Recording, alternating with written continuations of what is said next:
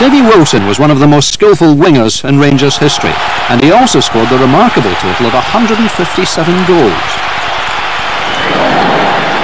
First blood to Rangers from a free kick. Wilson put it in. Another Scott cross kick gave Wilson his chance to head home number 3.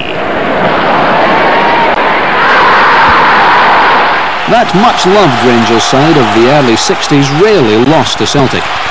Wilson's contribution included one in the 1963 Cup final replay, and it gave him one of his 5 Cup winners' medals.